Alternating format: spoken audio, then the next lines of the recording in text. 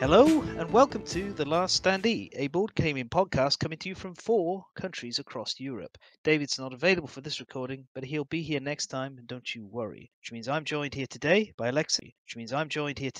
Alexis. Hi, that's me. Alessio, Hi everyone. Audrey, Hey, salut! and I'm your host Fen.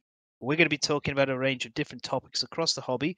Today we'll start in no particular order with a look at 2 of the current Kickstarters, with Alexis taking it away on Townsfolk Tussle, which we talked about in the last episode. Kickstarter finally went live, and extremely surprisingly, the final price for the game is going to be only $85, which I think is really surprising and a great price for a game like this.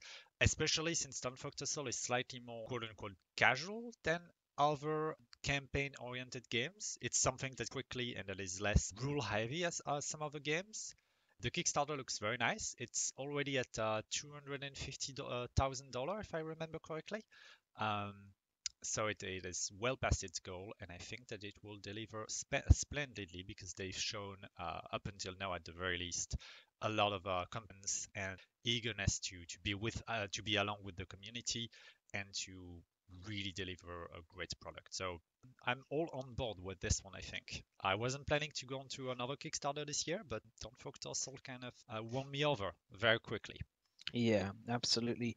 The devs have been fantastic. Quickly. Yeah, absolutely. The devs have been fantastic. They are blown away as well with everything that's going on. I mean, there was a little bit of a kerfuffle at the start. They put out an early bird special for $70, which for 100 people, that's nothing in the first moments of a Kickstarter when it hits live. People thought they got it, didn't get it, are upset they didn't get it. I land in the camp of, if you got that $70, then good for you. I didn't. I went in and clicked on the $85. I didn't even pay attention to the 70. I just went, whatever. I think I would have missed it anyway. It has a little bit of soured things. I spoke to a couple of the guys who, a little bit of soured things. I spoke to a couple of the guys in the industry who've done Kickstarters, and they said, yeah, that's a bit of a newbie mistake. It's their first Kickstarter. They didn't know that this could cause bad feelings. But I will say, I don't have any, and I'm pleased that they're not doing anything, no Kickstarter exclusives. No, it doesn't feel like they're going to jam a load of add-ons in. They're just doing the game. The stretch goals are basically content going into the game. I think this is the kind of Kickstarter that should be going on to Kickstarter. First time company, first time game, simple product, you know what you're getting. My very favorite Darklight Memento Mori, which I often talk about, was one of those. Starting company, everything came very quickly. Boom.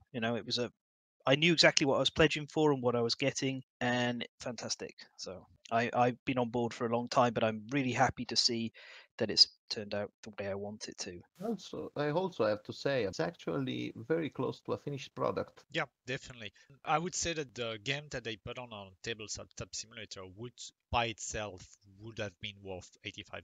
I don't think that it would have been a bad price for what they've shown on Tabletop Simulator. And the final game seems to be almost twice as big as what they've shown so far. So I'm really happy with what they are going for. Yeah, I absolutely agree. Like when I first saw the demo, and I was like, okay, well, even if they had like just 1 or 2 more ruffians, this is already good enough to go. When I was thinking it'd be about $100, with a decent, maybe more cards and everything. But no, there's an extra townsfolk.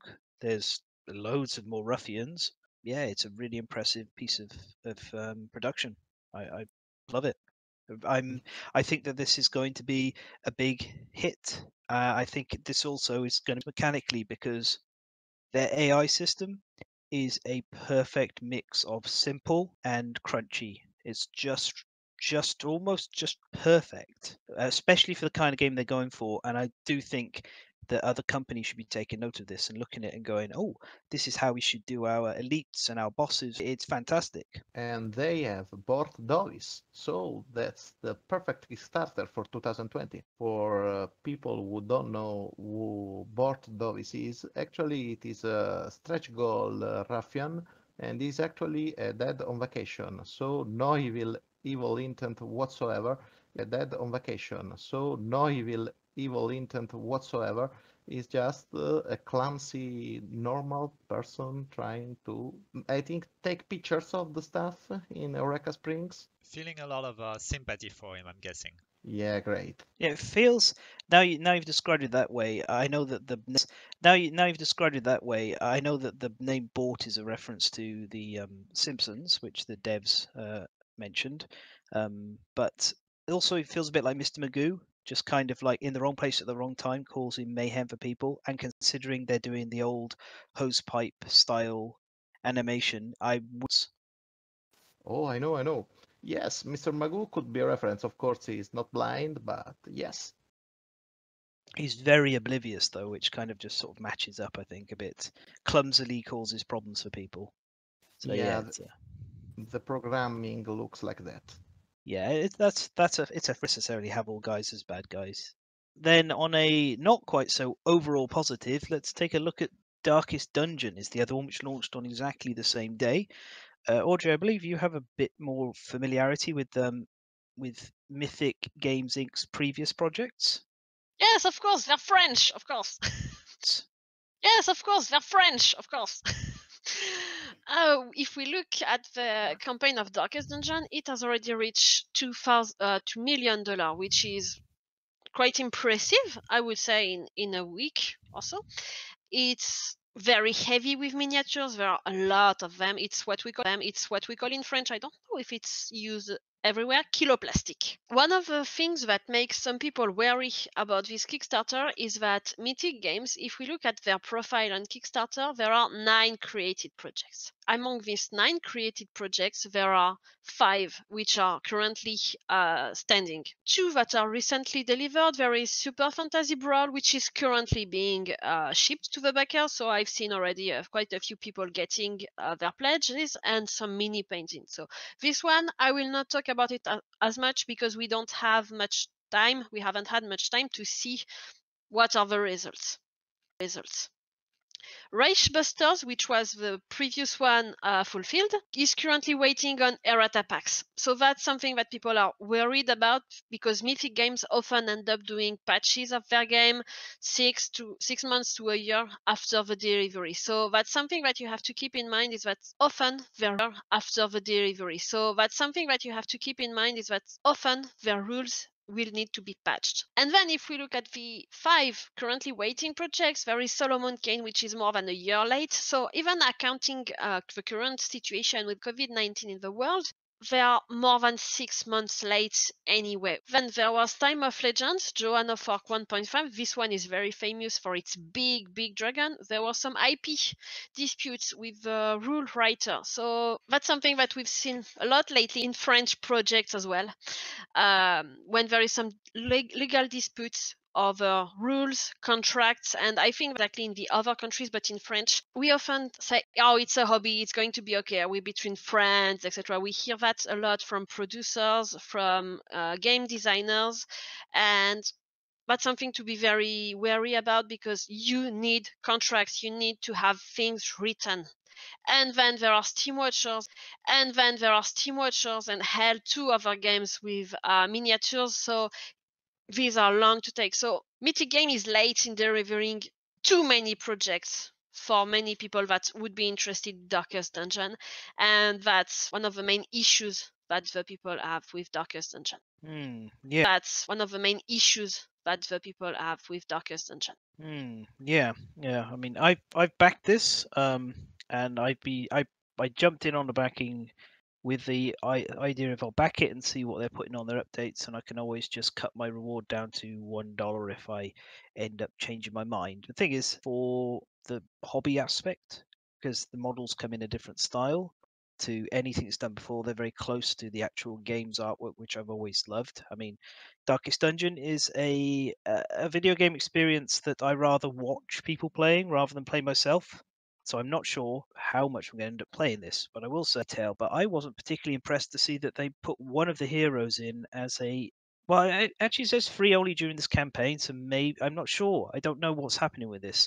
It says it's a Kickstarter exclusive that will not go to retail, and it's free only during this campaign. But then what is it going to be a store exclusive for them? Is it not going to be available in the future for them? Is it not going to be available in the future?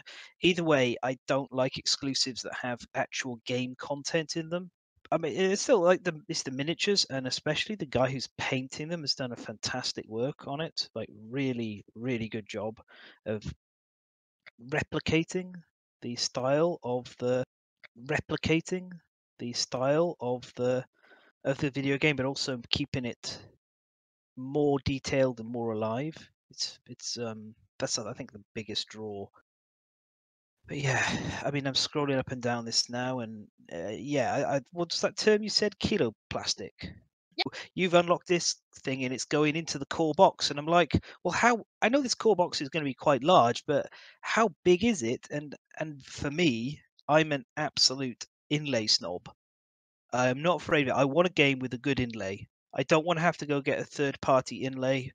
I want, especially miniatures games, I want close up and fit properly when it's done. And I'm looking at this and I'm like, is that going to happen?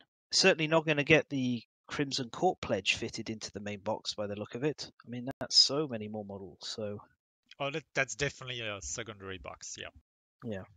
I saw the Super Fantasy Brawl boxes, and the core box is big. I don't know if it's as big as Gloomhaven, but it seems to be very close to that.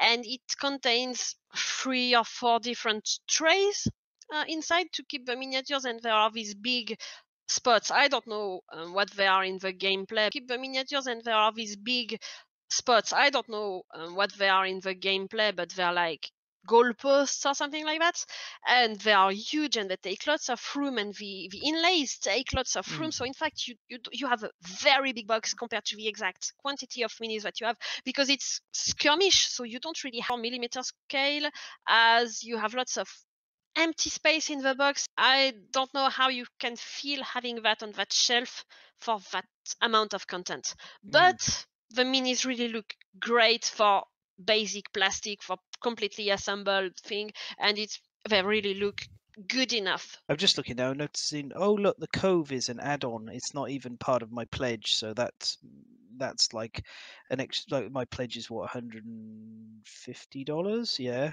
is it? And it doesn't have the Cove in it. So now I'm like, oh god. Well, I know if I back this, I'm gonna have to spend an extra $50 because I will want back this. I'm gonna have to spend an extra $50 because I will want to get the Cove because Crab people. yeah, crab and everything. And I'm confused because the Siren is listed in the stretch goal section, but then she's an alt boss for the Cove, so I would get the Siren alt boss for the Cove. So I would get the Siren, but I wouldn't have the Cove if I don't buy it as an add-on. That doesn't feel good. The Siren is a stretch goal for the Cove because I got the KS update and it was listed under the Cove under the title. Yeah, but then Yeah, it looks like that. That doesn't feel great now that there's stretch goals going into an add-on. Oh, not at all. Yeah. I suspect I'm still going to be buying this, but I think it will backing this and everything. But I think this will be I'll give them one shot because I've not backed their stuff before, so I won't be going with another one. Yeah, I'll do the same. Yeah, give them a chance. I would tell you to expect a year later. Oh, the delay at this point now, I'm so used to be browbeaten into waiting for products to arrive that I'm kind of resigned to it being far later than they're saying. I mean, God, just to go on an aside, the number of projects that are overdue and late for me is just kind of bonkers. The one I'm still waiting for that they keep on pushing back is Siege of the Citadel, which is Siege of the Citadel, which is Mophidius. Yes, Mophidius, and that's like, let's have a look. I backed that. It's estimated delivery 2017. Yeah, Siege of the Citadel. For Mutant Chronicles. Mutant Chronicles is something that one of my friend's older brothers used to play when he was younger. So I was a bit of mild nostalgia. The only thing really doing worse than that is my 7th Sea pledge. So yeah, I'm kind of used to waiting. One thing that is good to point out is that Darkest Dungeon was originally a Kickstarter game, and the video game was originally a Kickstarter game, and the video game itself did incredibly well on Kickstarter and then came out pretty much on time and was great. But obviously, a board game is something incredibly different. We'll have to see how this goes. I think for me, it's a case of like nostalgia and liking the setting and everything. I think for me, it's a case of like nostalgia and liking the setting and everything is keeping me linked in here. But looking at the fine details, I'm like, do I really? If I didn't have this money spare kicking around, would I stretch to this? And I don't think unlike Townsfolk Tussle, which I could just wholeheartedly say, just back it, just get in there and back it. Don't have a good think about it. Watch the videos of how it plays and look at the track record. Yeah, it looks incredibly fiddly, by the way. Yeah, I'm okay with fiddly. I'm okay with that. The thing that worries me is that it looks like the wrong kind of fiddly. I don't know, because when I saw playthrough video and there are cardboard tokens over cardboard tokens which move all around, so it's kind of messy fiddly. Well, a lot of work will rely on how good the inlay is again, because like Gloomhaven, for example, I hated setup and breakdown of that game and that just changed everything. Then it's just so much faster. Yeah, I was about to say that it looks as fiddly as Gloomhaven without an app. Yeah. Well, speaking of Kickstarters, we're going to move on now to the next topic, which is another Kickstarter game, one which has actually been partially fulfilled. Another Kickstarter game, one which has actually been partially fulfilled. Arrived with me earlier this month. It was a bit of a surprise, actually. I just got a phone call from this delivery chap, and he's like, "Oh, I got something for you." And I was like, "I'm not expecting any parcels, but okay, I'm in." And arrived in this box just with Horizon Zero Dawn printed on it. So that's what I'm going to talk about now, because I've had a chance to play this a few times, and I think it's got some very good stuff. It's also got some stuff that's like a bit of, you've got to be aware of this. So Horizon Zero Dawn is a world which follows Aloy, a member of the Nora tribe, if I remember correctly. But they could have made a game that just followed Aloy and retold her story, and they've instead chosen to take the setting and flesh it out and give you other experiences, other kind of characters. So this is a 1 to 4 player semi-cooperative hunting game. And it's semi-cooperative in the same way that Townsfolk Tussle kind of is, in that you win and lose together, but one person gets to win a bit more than everyone else. Ultimately, there can only be one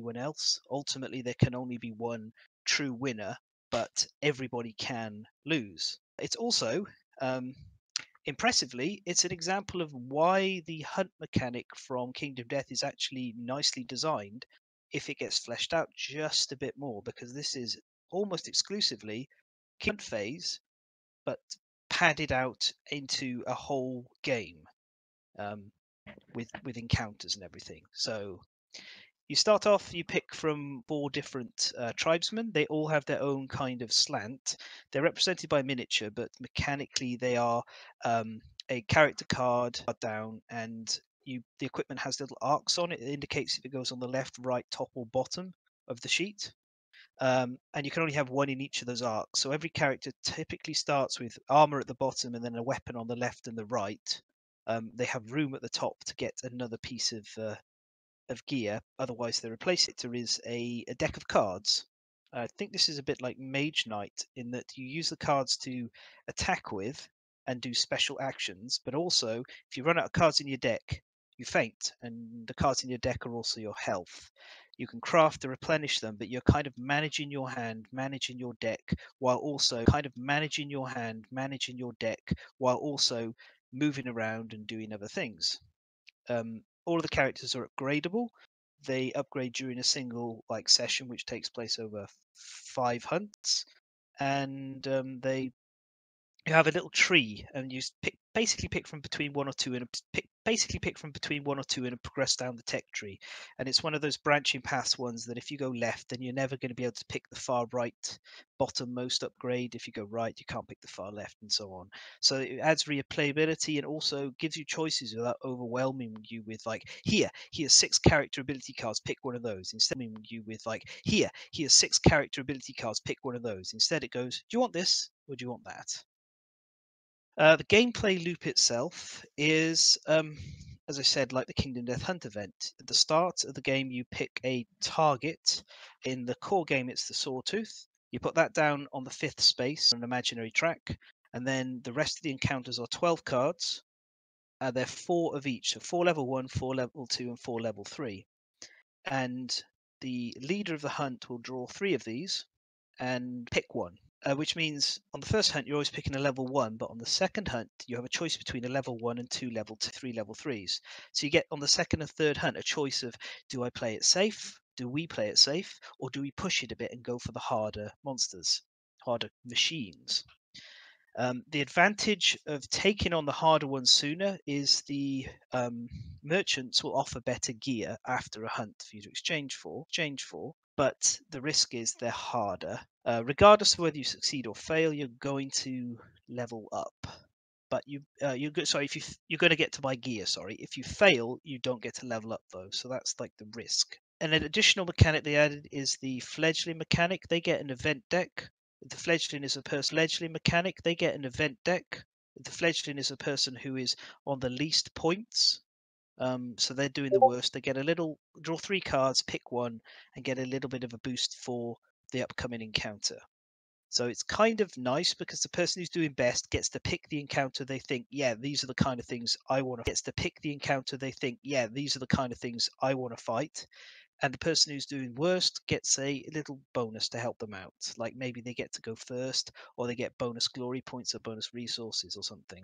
I like that loop, and I while playing it, I was like, this does remind me of the Kingdom Death Hunt track, except I feel this does remind me of the Kingdom Death Hunt track, except I feel like I'm making choices because I'm picking from 3 different cards, so it feels like I'm not necessarily just going on this track left right. I'm making decisions. The other part of the game is the encounters. They take place on a few boards, double-sided. They have, I think it's 16 squares on each, and you've got various different types of terrain, some spaces that are variable in what will be in them, routes that the AI follow, and then sort of like tall grass and rocks to jump off and stuff. The AI is initially always set up on these little arrow routes, interesting kind of choices when you're playing the encounter. They're not aware you're there. They're not going to be aware until they discover you or you attack them. But when they're unaware, they just move along the route. If they get to the final square, they'll step off, and that's it. You can't kill them. You can't get the glory points for them. You can't get the resources for them. So sometimes you're looking like, do we attack this one? Do we let it go? When you do finally attack them, they switch to following an AI, which in most cases is a single card. It has like a if or generally. The Watchers, for example, who are the most basic enemy, will either try and alert another unalerted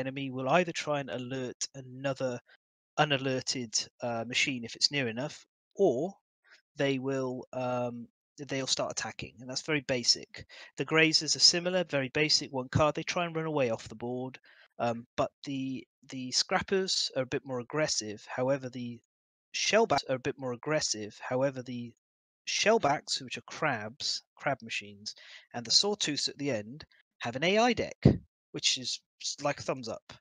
It's small. There's 3 cards for the Shellback and 4 for the Sawtooth, so I think they could have had more cards, but it does add just enough variety in cards. But it does add just enough variety into how they behave that you're kind of like, okay, these things feel more dangerous and they're a bit more unpredictable. The game also has mechanics for damaging parts of the monster's machines before you kill them. Or you can go and break its cargo containers and get the resources you would have got for killing it ahead of time. So you can just run in and go, I don't care about you. You have the glory points for killing that. I just want the stuff.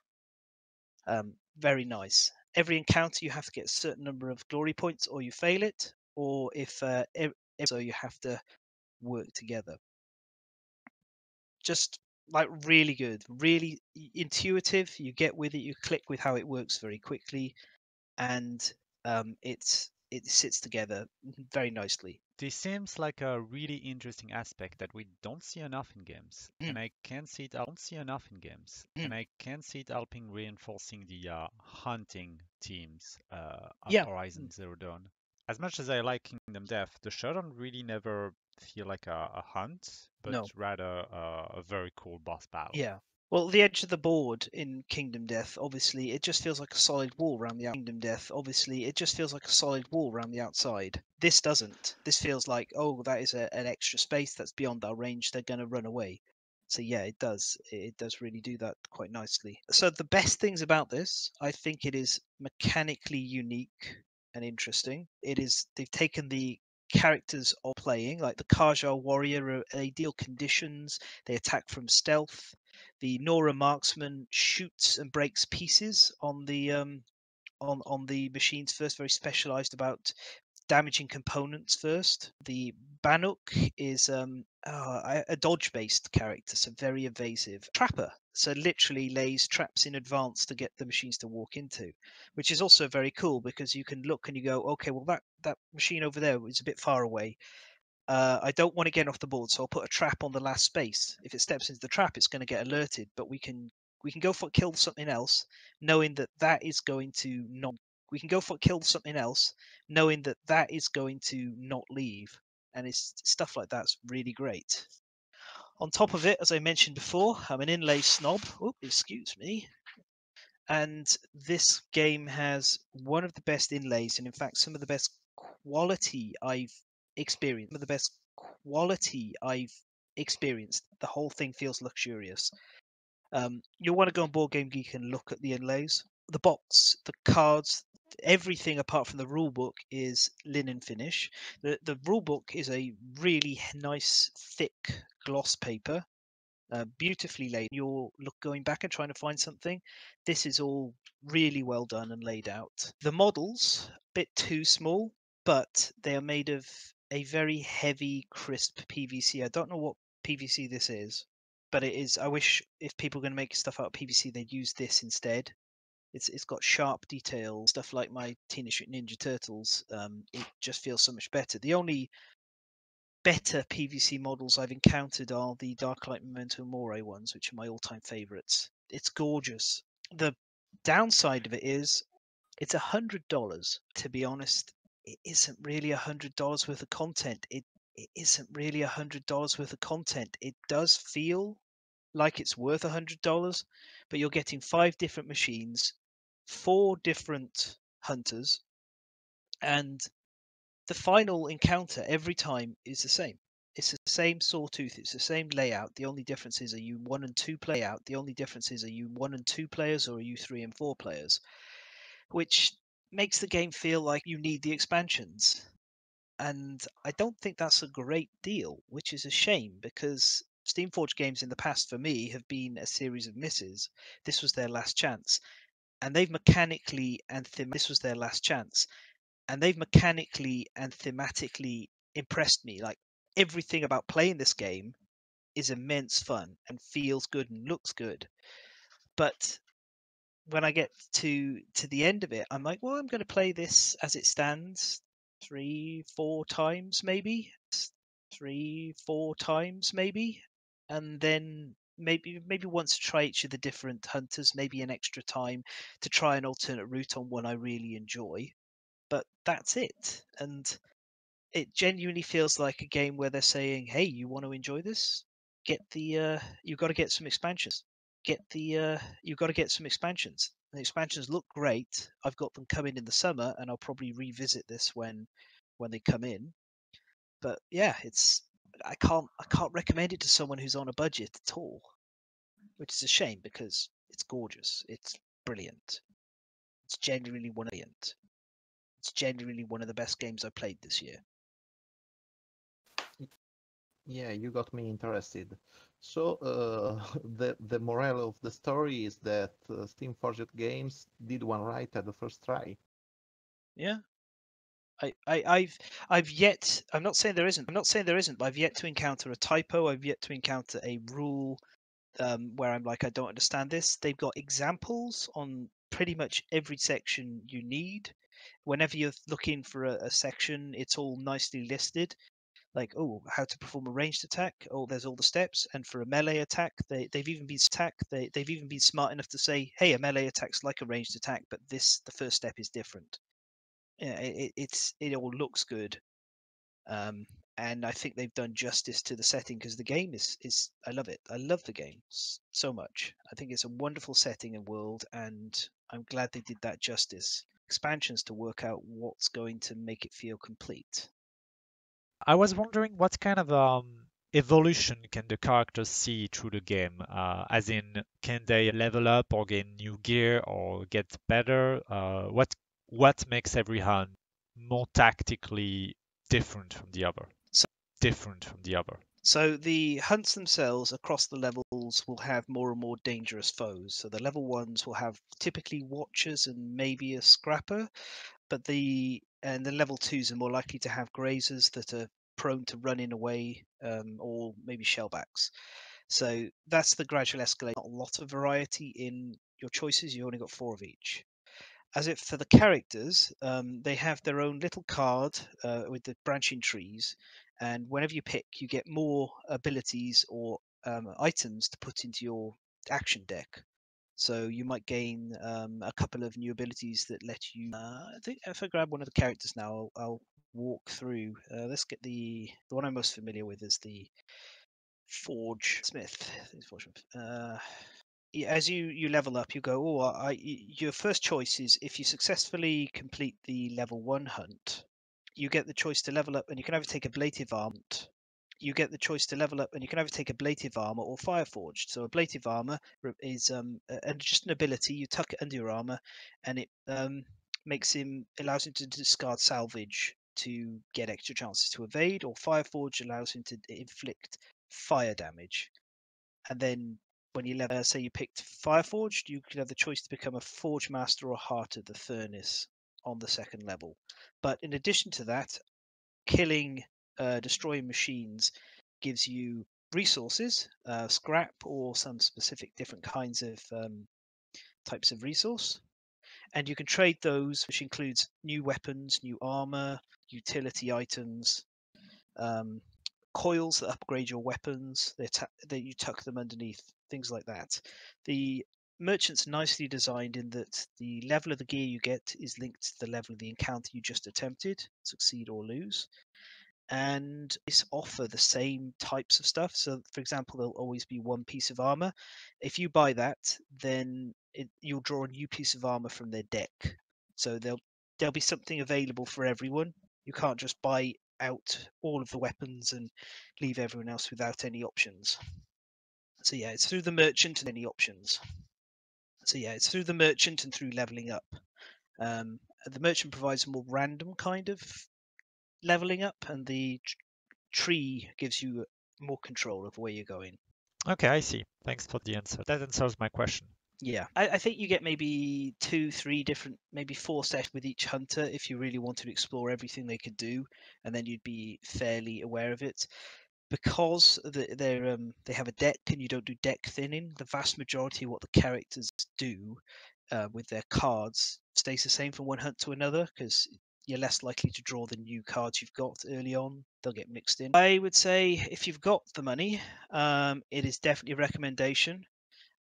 If you caught it on the Kickstarter and you're still waiting for it to arrive because you didn't have it part shipped, you're going to have a good thing coming when it arrives with everything else and all the expansions.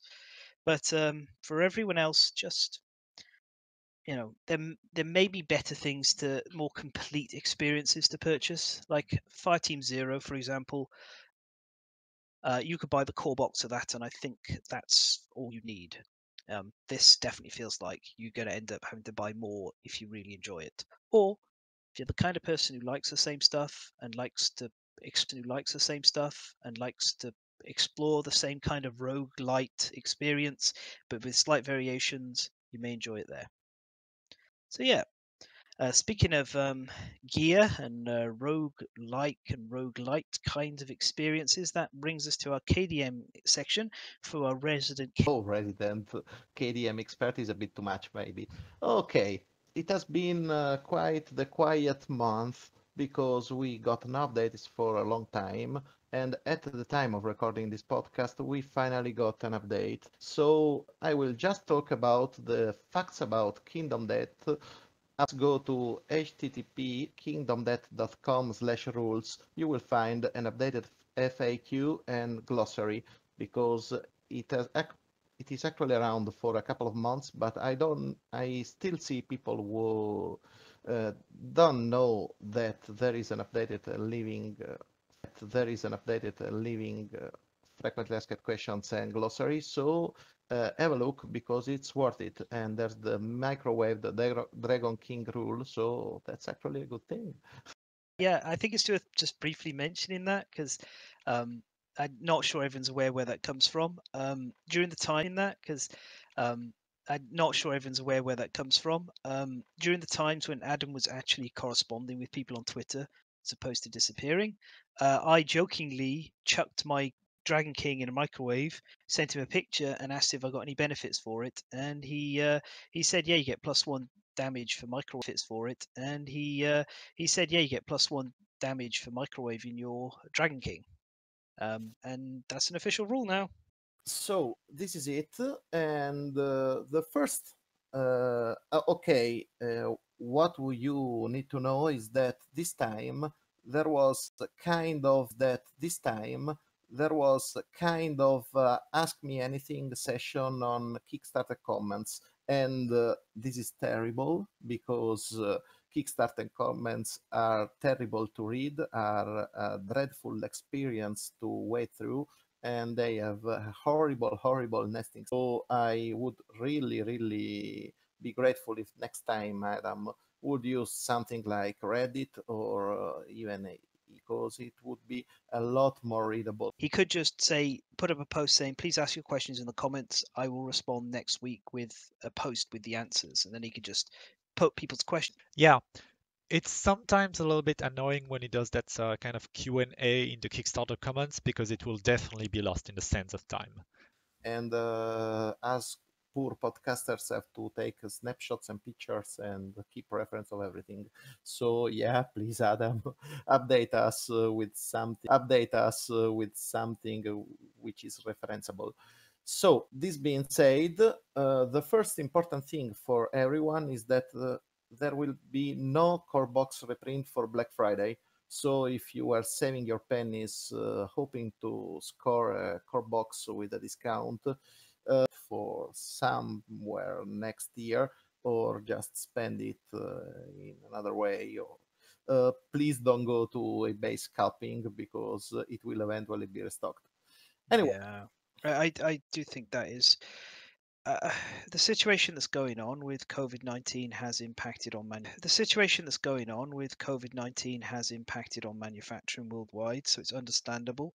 But we were in this situation before COVID-19 kicked in, so I don't think we can really say it is because of coronavirus, the pandemic. Really, this is an ongoing issue, as people should be very familiar. This is an ongoing issue, as people should be very familiar who wanted the most popular expansions.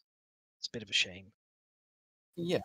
About news, there is that actually Adam admitted that the plan is to support People of the Lantern and existing campaigns into advanced. This means, but there will be probably a way to play legacy campaigns with a new system, and this is a thing to know. Now, let's keep on hold all the speculation because this could literally mean everything. So let's wait. That was basically the point of to update the past campaign into the new system. But it's good to know that it will actually support Lantern, and that we won't have to play People of the Dreamkeeper to play as the modern / advanced KDM. It's good to know that Lantern will / advanced KDM. It's good to know that Lantern will be updated in some ways, though I don't expect it to be fixed. Yeah, another thing to know about this is that actually it's Adam intention to split Web3 in three shippings if looks like Campaign of Death will be delaying the delivery of the rest of the stuff. Anyway, it's not entirely a fact, so let's get this as it is. Anyway, another news is that Legendary Car Pack is late.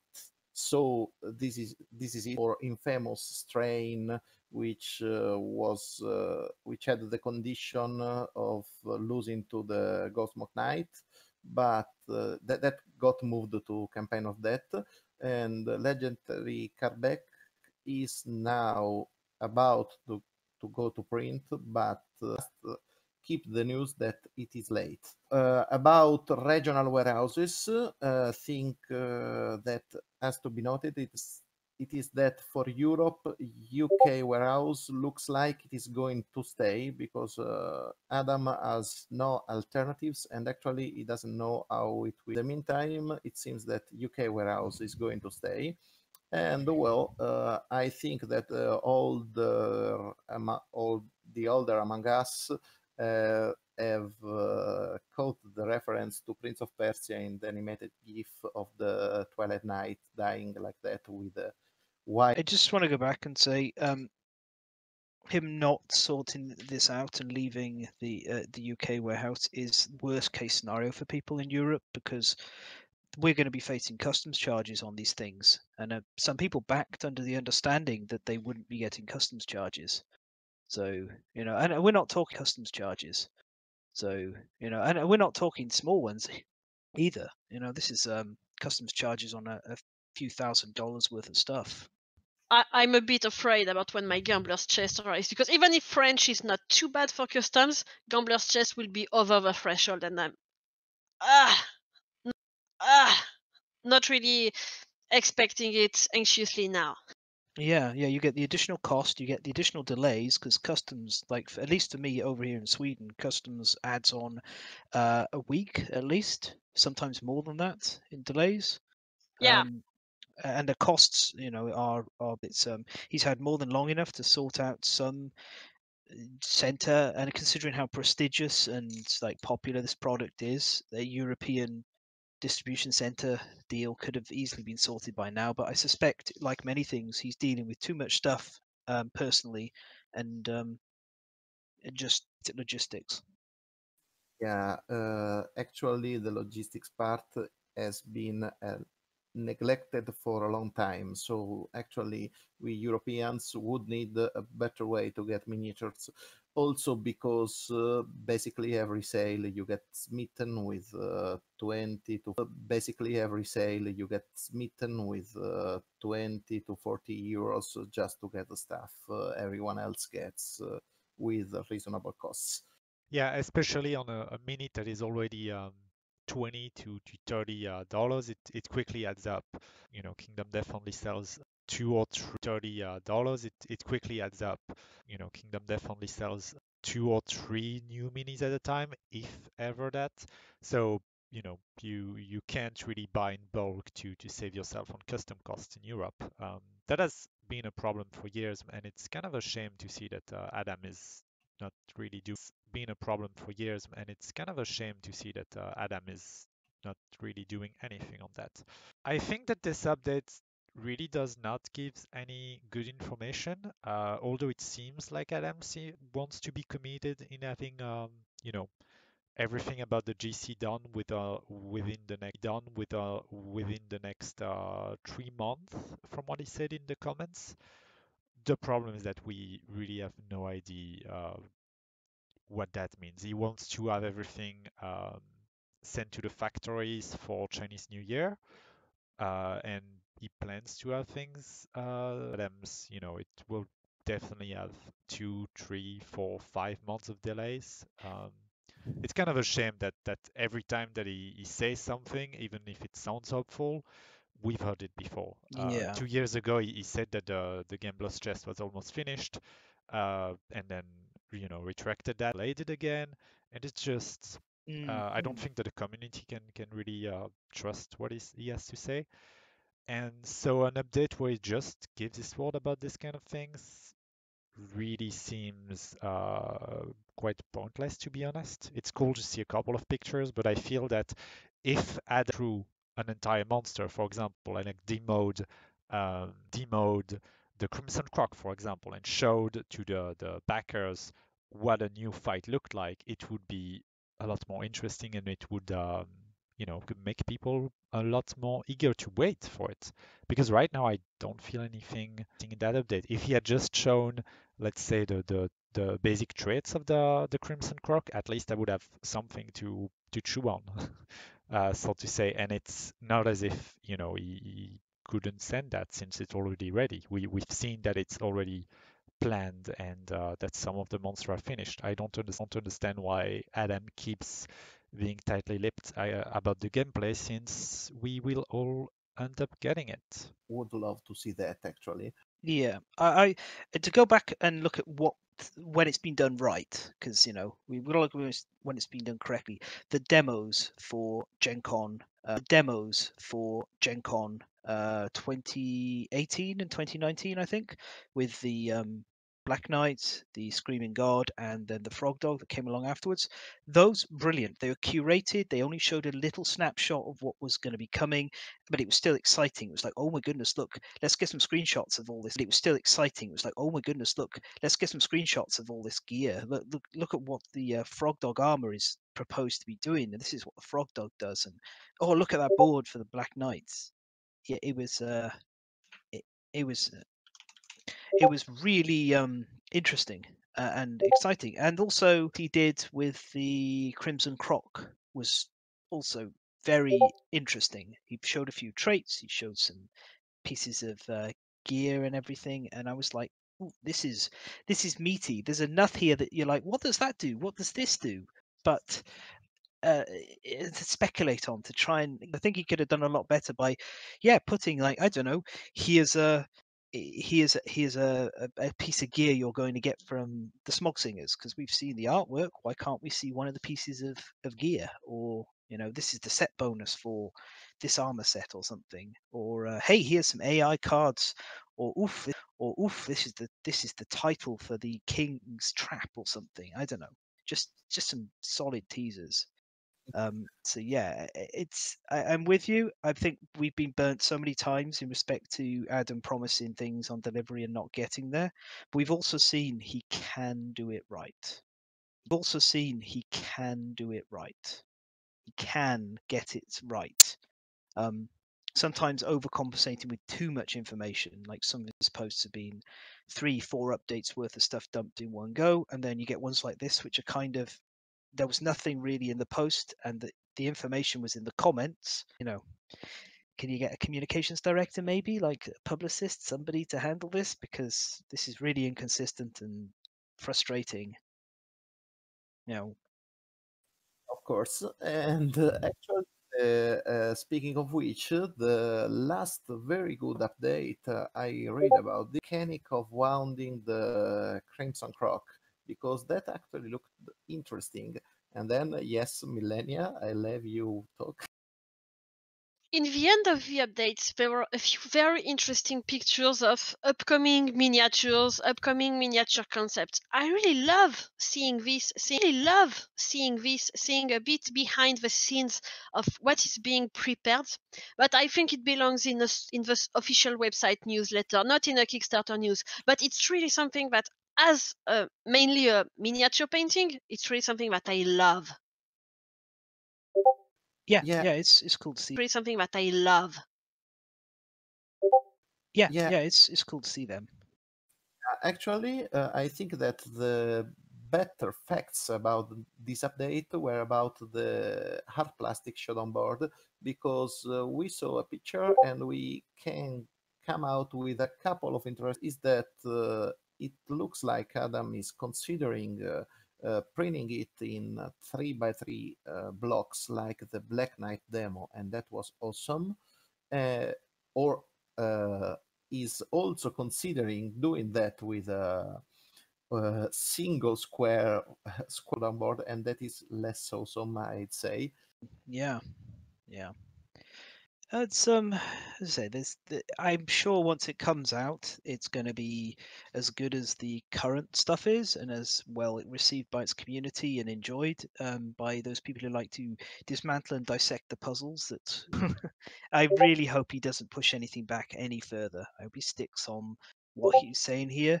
I am concerned about Chinese New Year, which always tends to have some delays and everything, and he's admitted that as well. So we'll see where he gets on this. Yeah, definitely. I'm always about the plastic showdown since I was one of the stupid people that went for it. It's a bit of a shame to still not know why it was delayed, but I hope that Adam will find a good something that works, and if possible, that Adam will find a good something that works, and if possible, that he will, ask the community what they want and go with the 3x3 solution that seems to be quite good. He's got a track record of communicating well with the community and asking what they want. A solution that seems to be quite good. He's got a track record of communicating well with the community and asking what they want and following that and delivering. So we'll see how it goes. It's time now to just close out with a final thing, which to continue on our kind of Kickstarter theme, is a look at compulsive buying, fear of missing out, and more with Audrey. As Sven just said, fear of missing out is something that you will often see written as FOMO. That's like, I want this, what can I do if I don't get this product? It's really the fear that you really make you buy something that maybe you wouldn't have bought another way. So companies will try to use this to get you into buying stuff. Why do we have this fear of missing out? There are several reasons. One of them can be that if you are part of a community, and in this community many people play one game or another game, and everyone has their own copy or their own deck if it's a card building game or anything, and the new one comes out, you will think that, oh, maybe there are some new elements, some new cards. A new one comes out, you will think that, oh, maybe there are some new elements, some new cards that I won't have. I will miss on gameplay elements if I don't have it, and so you will be more tempted to buy it. So it has to be something that really makes you buy. The other thing is, if it's an element that has just one, you will get some limited release. You will get some, let's say, time-limited offers, or Kickstarter exclusive, as we mentioned very early when talking about Townfall Tussle, that doesn't really have it, and Darkest Dungeon that relies on it. Work hard to provide their campaigns, to provide their websites with that kind of items. There are different ways to make it work. In my opinion, some are really great and some are borderline predatory, if not more than borderline. For instance, if we look at Kickstarter exclusive bonus or items, in some Kickstarter there are expansions that are limited to the Kickstarters. These are really to make you have the fear of missing out. These are here to make you think, oh, I'm going to miss out. And it's especially working buyers. There are a lot of people that like to go all in because they will say, oh, I have a full collection. That's liking to own stuff, and there's nothing wrong in it, essentially. But companies can prey on it. They can use it to make you get more stuff in it. They can use it to make you get more stuff than you would have otherwise. The Kickstarter exclusive items bonus really work on that. Limited items, often they are because companies want to make their money back on a certain period of time, and then there will be just bonus. For instance, there is a miniature company which is called Spira Mirabilis. They're Spanish, and they release one bust every 2 or 3 months during a weekend only. That bust will only be available on each miniature, then it's done and they can go work on the next one. This is very useful for them because they really have a budget that's completely tight and they close it in 2 weeks. They have a budget that's completely tight and they can close it in we are and what's going to happen next. In the miniature industry, recast is something that happens a lot, so there will be illegal copies of the miniatures made in China. The limited editions can resist this because they know that they won't lose more sales after the initial release due to copies swarming the market at a much lower price. So it's annoying because the buyers will feel compelled to buy at that time and will also if they miss it, they will feel compelled to buy it secondhand at people that will scalp often, so sell at a much higher price than the original one. For instance, some of the Spira Mirabilis busts can be resold for free the worse it gets. So these are the parts where, in my opinion, it's borderline predatory, but companies do this, there's a reason behind. But there's also other things that they can do, which I personally prefer. It's the example in Kickstarter, a discount for the first 100 backers. The others don't miss out on anything. They miss out on a discount, yeah, but most of the time they are planning to buy it anyway. It's not a breaking point. Some other campaigns and companies use the extra miniature 48 hours and they sometimes make it available as an add-on for the people that are not there initially. That's something that I personally stand behind. I like it because you're not missing out on anything and it's not compelling you to buy. It's not making you feel, oh, I missed an option to get it. And that's why I hope that the miniature of Darkest Dungeon will be available at some other point in another way or something, because the way it's worded makes me feel that there will be something. So yeah, it's a tool for companies to make people buy stuff or to make people that's a bit different. I feel that it's always a bit of a problem when a Kickstarter does that for gameplay elements. I'm perfectly fine when it's just for some vanity things. For example, Seventh Continent had a miniature for the Kickstarter exclusive.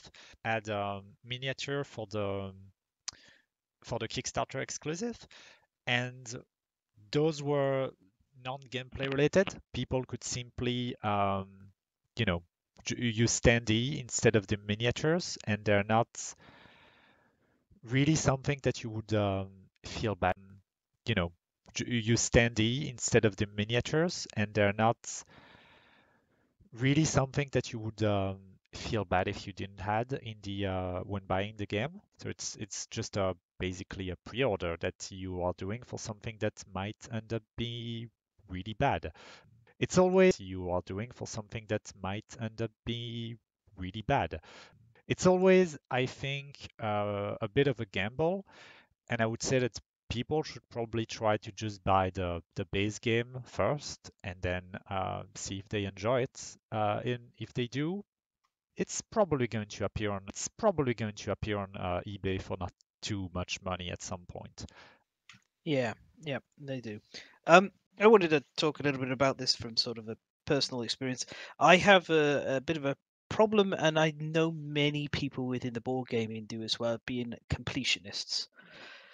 I'll just talk about this. Some of you will be like, "Oh yeah, that's me as well." I don't really want to own something if I can't have all of it. Oh yeah, that's me. Yeah, and that's frustrating. But it's also created this situation where I now have a preference for self-contained.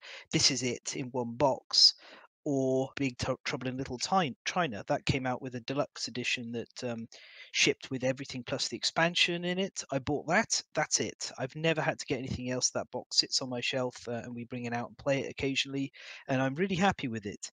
And then there's Fireteam Zero. I love Fireteam Zero. It's an amazing game. I will talk about it at some point on here. but I can't get the Europe cycle, and there's a couple of the small card packs I can't get. They don't appear in the secondary market anywhere, and it annoys me. It does. It's like there's a whole section of missions that's missing. I can't get to play them. Rising Sun though was the biggest like breaking point for me on this, because I've got all of Rising Sun apart from the neoprene mat and the plastic fortresses for the Moon and Sun dynasties, and you cannot get those fortresses separately anywhere because everyone wants to sell them with the other Kickstarter stuff. Well, fair enough. But that means I can't finish my Rising Sun thing. When the CMON did their Time Machine, I think it was, I backed it. I think it was. I backed it to try and get in and get those missing pieces, and they didn't produce enough. They were sold out to all of the premium people before I even got a chance to get in there. And that was kind of the moment where I went, you know what, I'm not bothering with CMON stuff anymore, because they make it full of all the end, and it's just this seller's market. So as I love Rising Sun, and I would think it's one of the best games on my shelf, but it's also a blight. It makes me unhappy to look at it. Yeah, about this is a plus for Tons Voltas. So they they have a very good way to give you a Kickstarter exclusive, which is not game content but feels exclusive, because for a pledge you can get your name on a tombstone, or get your name on a tombstone on the cover art of the game on the box. So that's actually a pretty cool way to pay a bit more to fund a project you believe in and get something very exclusive and very for you and for you only in the meantime. So for you and for you only in the meantime. So that's great. Kudos to team. They are great. Yeah, they've really done a lot right. I think they've only had one misstep so far. I look forward to seeing what they do after this. We will follow their career with great interest. It's a Star Wars quote. Yeah. Yeah. I mean, I just thinking about it now, I'm looking around on the shelf and I'm looking at the stuff that I'm most happy with. And it's things like Darklight Memento Mori, where everything arrived in one go, or Vampire Hunters, which is the only one go and I don't have to worry about any of it again. Or On Mars, which I still haven't had a chance to play, but it's a complete game in one box. And it's like, yeah, that's, it's great. And I wish more companies would just get away from this model. It feels bad, and I genuinely think that they're losing out on business. Promos and do alternate sculpts, do fancy sculpts or nice alternate art or something. Don't lock bits and pieces away so that they end up with mismatched boards where four players have their nice plastic fortresses and the other players have little flat pieces of cardboard.